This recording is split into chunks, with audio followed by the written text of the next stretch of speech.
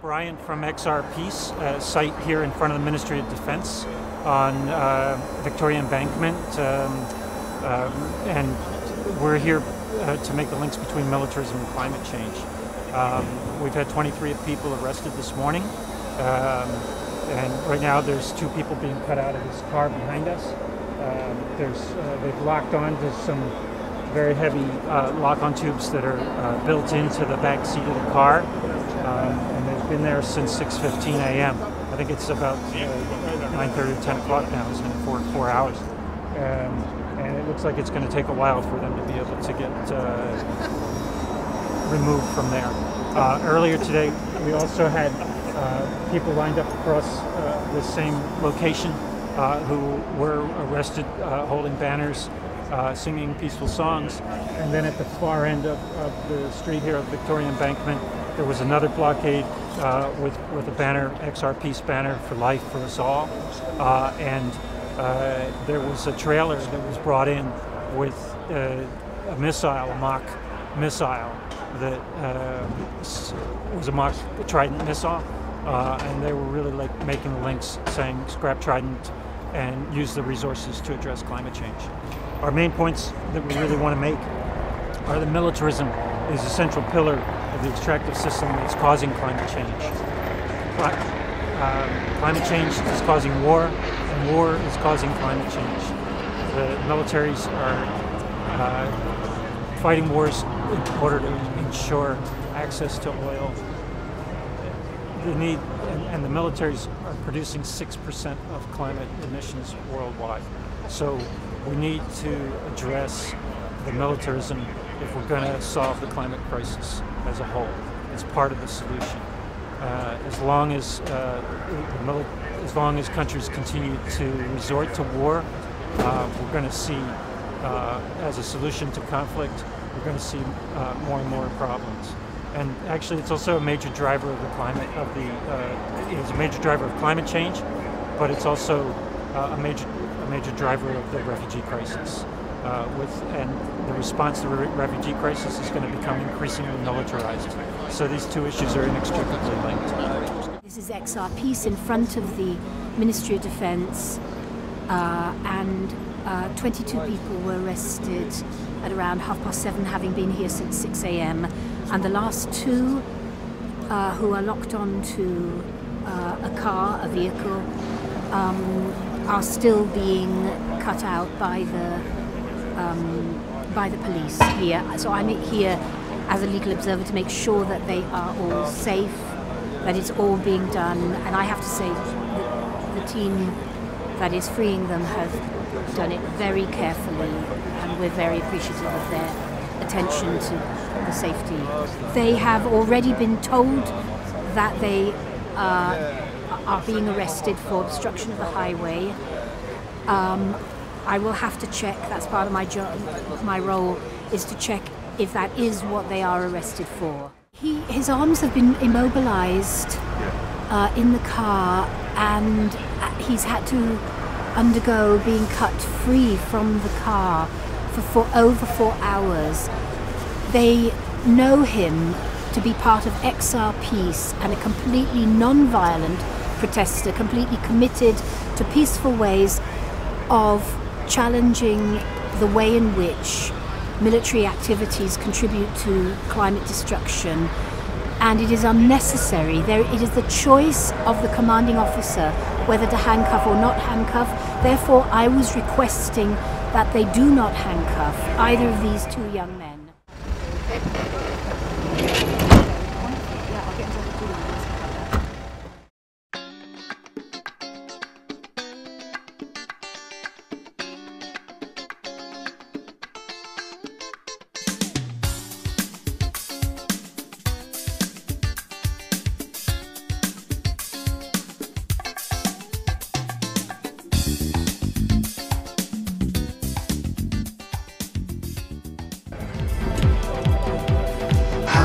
Children cry.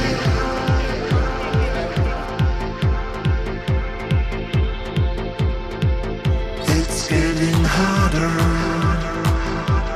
to ignore what we have done.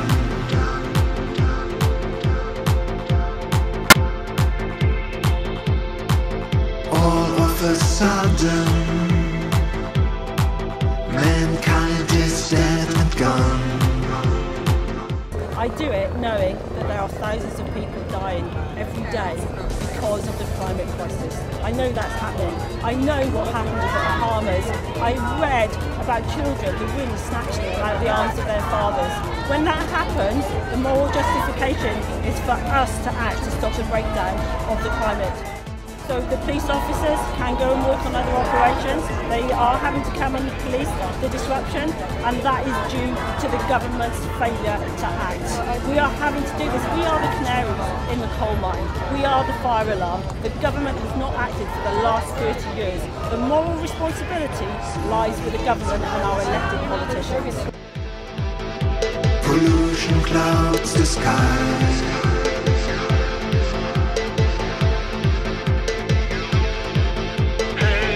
Animals dying.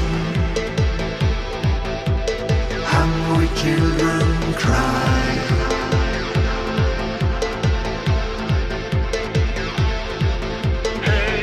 It's getting harder to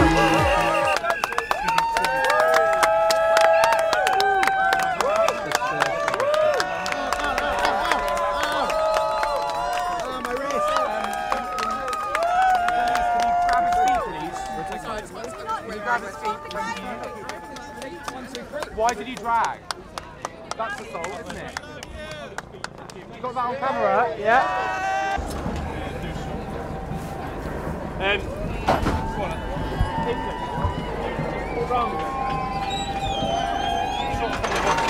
We need to wake up. We need to wise up. We need to open our eyes. Do it now, now, now. We need to build a better future, and we need to start right now.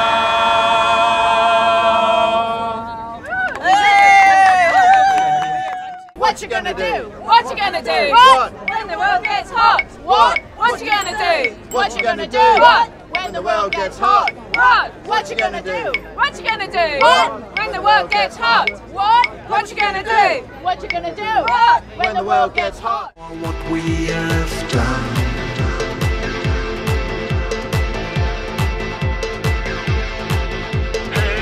All of a sudden.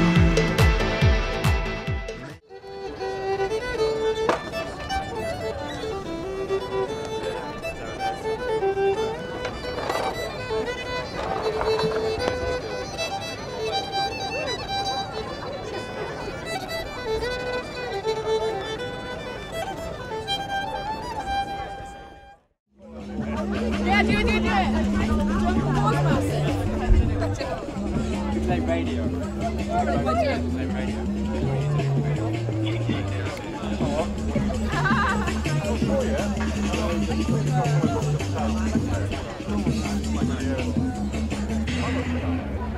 My name is Jenny Jones. I'm a Green Party member of the House of Lords, and I'm here today supporting Extinction Rebellion because I can see that if we don't do something drastic, then we are going to end up in a very, very bad state. There are already climate change impacts all over the world, including here in the UK, including in the USA, all over the world.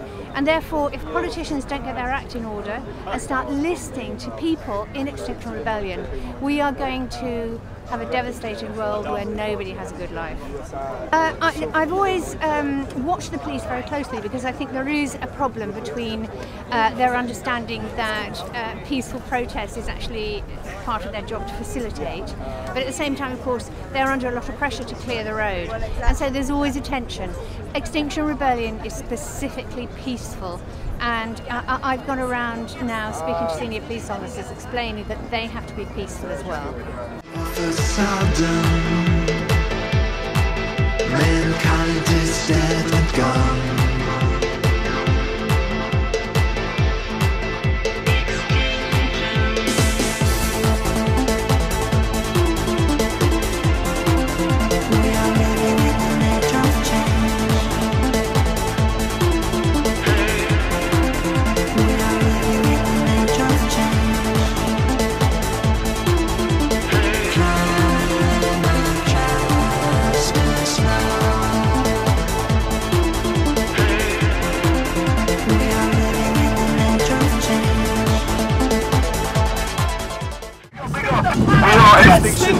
Empire. Extinction Empire. We are the only pro-extinction, anti-extinction rebellion, protest peaceful movement. We're here to big up the overlords, big up the patriarchy, what are they called, big up the Brazilian people.